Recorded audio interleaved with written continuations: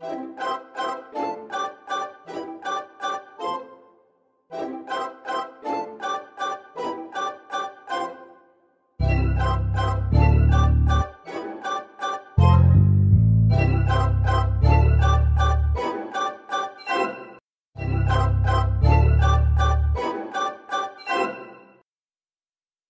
evening, children. So, children, I'm going to tell you the story of a farmer who lived a long time ago. His name was Micah, which means who is like God, and lived in the village called Moresheth.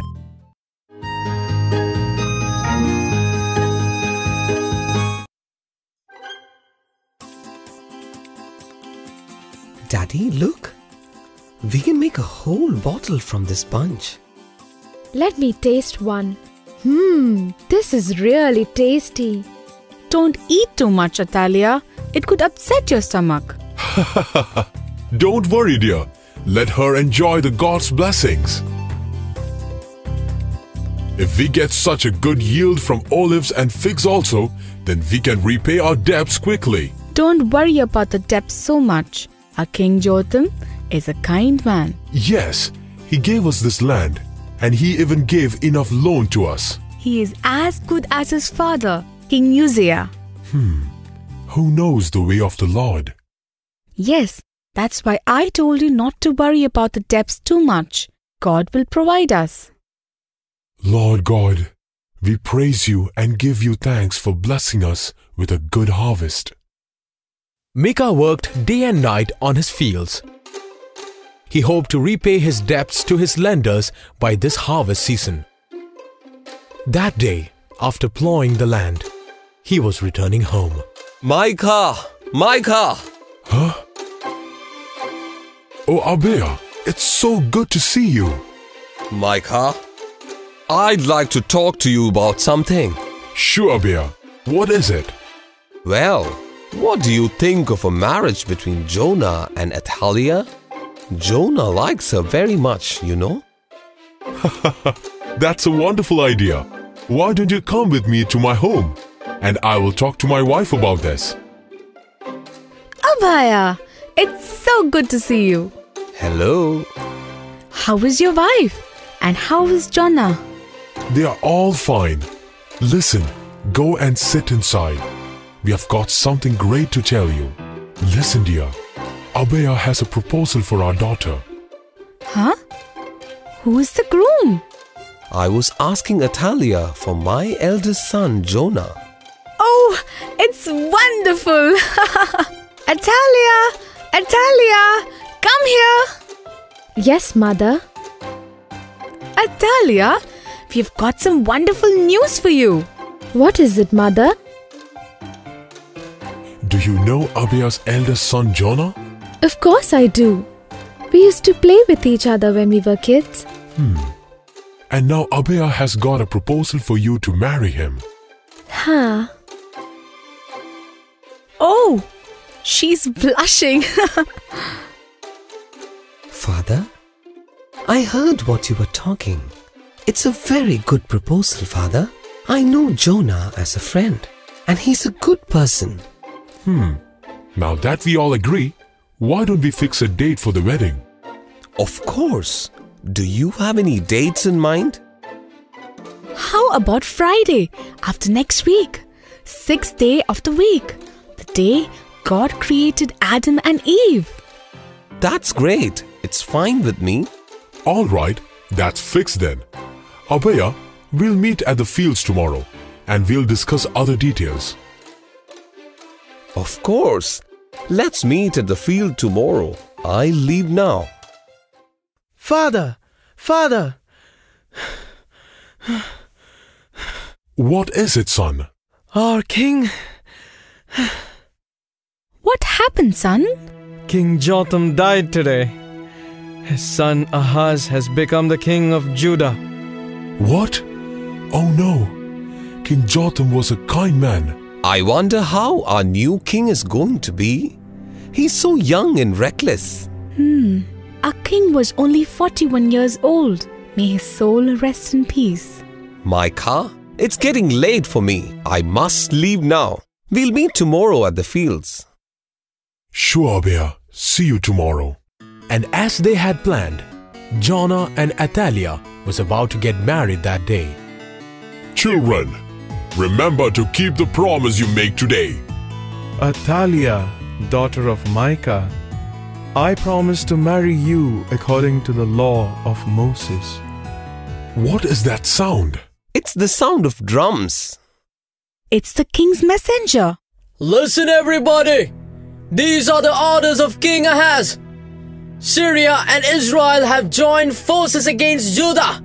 All males between 16 and 35 must enlist in the army within a week. Oh no, my son. And all the money borrowed from the treasury must be returned immediately. Huh? How? But that's impossible. How are we going to pay our debts at such short notice? No. Why should we send our sons to get slaughtered? No. This cannot be real. God help us. Please. Oh my God. Both of my sons are leaving us. Mother, stop crying. We will defeat their army and come back soon. Father, bless us. Take care of your brother and come back alive, my son. We will, Father. Don't worry. Micah's both sons left them that day to fight in the war. Micah didn't realize that he was seeing his sons for the last time, as they were about to die in that war.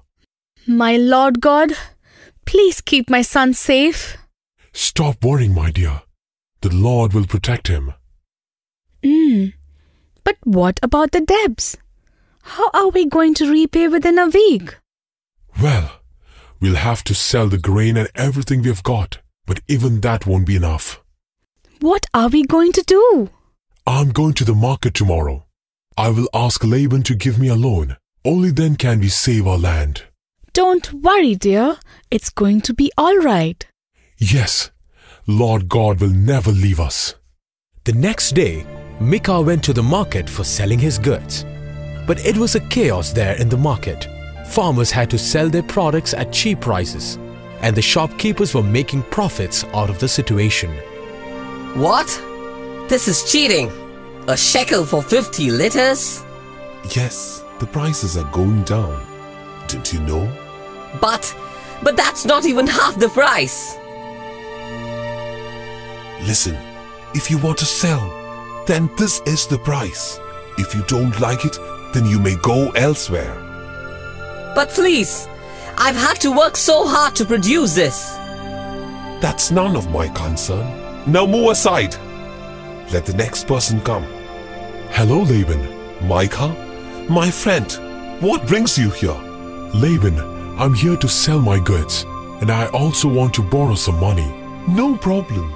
Show me what you have.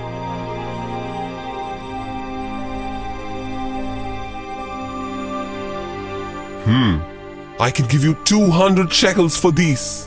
What? 200 shekels? That's not even half the price. Listen, Micah, the prices are going down every minute because of the king's orders. Every farmer is desperate to sell their produce. But... You may check the prices with other shopkeepers here in the market. Nobody will be willing to give you as much as I have offered. All right, I'll take it. I have no other choice. Here is the money. While Micah had gone out to sell his goods, the soldiers came to Moresheth to collect the taxes. Help! Help! Give us the money or give me your bangles. What? What is happening? Isn't that Micah's house? Yes, it is. What is going on? We have come to collect the taxes. Have you got the money ready? No, but my husband has gone to the market for selling our goods. We will pay back the money as soon as he comes back. No? The deadline was yesterday. You need to pay now or give us your ornaments. How dare you talk to us like that? Go away. I'm not giving you anything. Let my husband come back. and then we'll pay. Mother! Mother, stop it! Leave me! Stop there, you!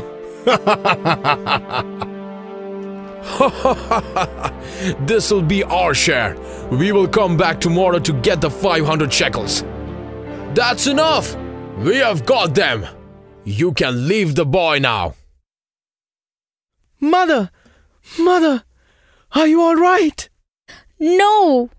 We lost everything! Oh God! Why?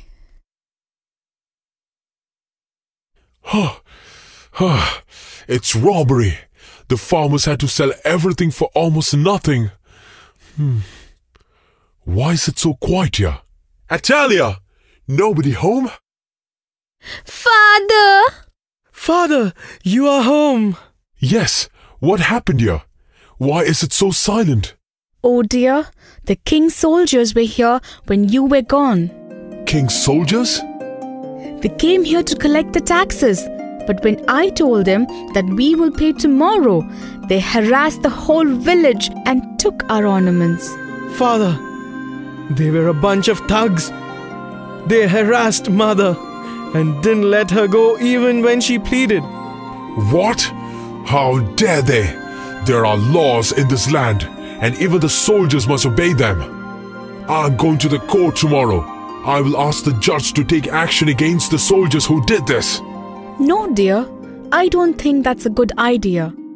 They are king's people. Yes, Father. The court is filled with soldiers, and they won't like it if you go and complain against one of them. No, I will not let this go just like that. Punishment should be given to those who harassed my wife.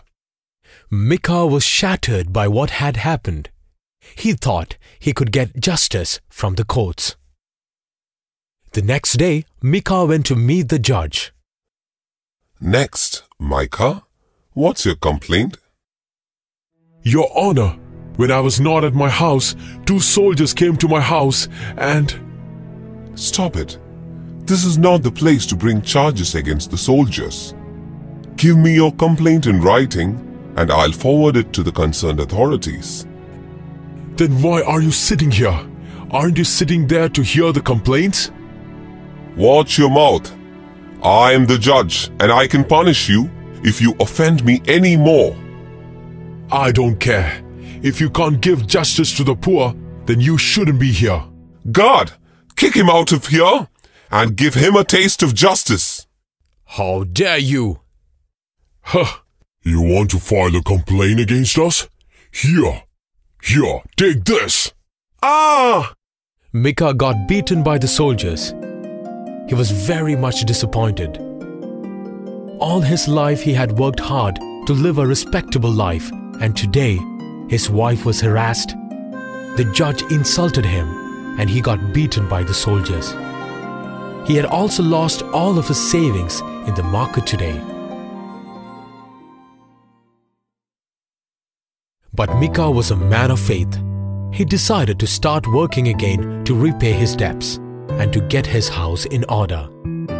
But one day, when Micah had gone to the nearby town, an army of soldiers came to his fields. The king had given away the village of Moresheth to the soldiers for building their houses. But the farmers of Moresheth didn't know about this. The soldiers marched in to send the farmers away. Hey, look! There's a huge army coming towards here. Maybe that's our sons coming home. But I don't have a good feeling about this. People of Moresheth, the army is taking over this village. You must leave this land immediately. You can stay here and be our slaves if you want. What? This is our land. We your slaves? Never. If you resist, then we'll have to use force. We will never let you take our land. We will fight to our death. Yeah, we will never let you step into our fields. Soldiers, attack! The villagers resisted the army, and what followed was a brutal massacre. Most of the villagers were killed and their houses were burned down. When Micah returned, all that was left of his family and his house was ashes. No! Oh God, those 50 soldiers killed my wife, my son, my daughter. What am I going to do? Where is the Holy One of Israel? Where is the God who came down to free us from Egypt? Don't you have the eyes to see the fields soaked in blood of the farmers? Enough. I can't go on anymore. I'm going to join my family. Micah, Huh? Who are you? I am God, whom you challenged. If you're God, then allow me to join my wife and children. I know your pain.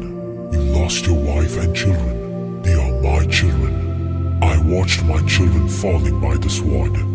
Their cry pierced my heart.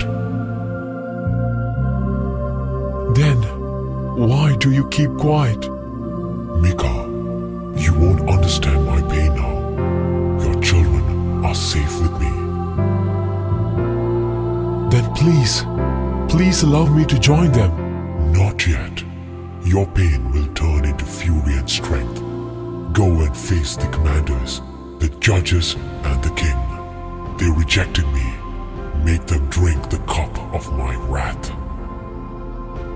But Lord, I'm old and ignorant. Fear not. You will be filled with my spirit.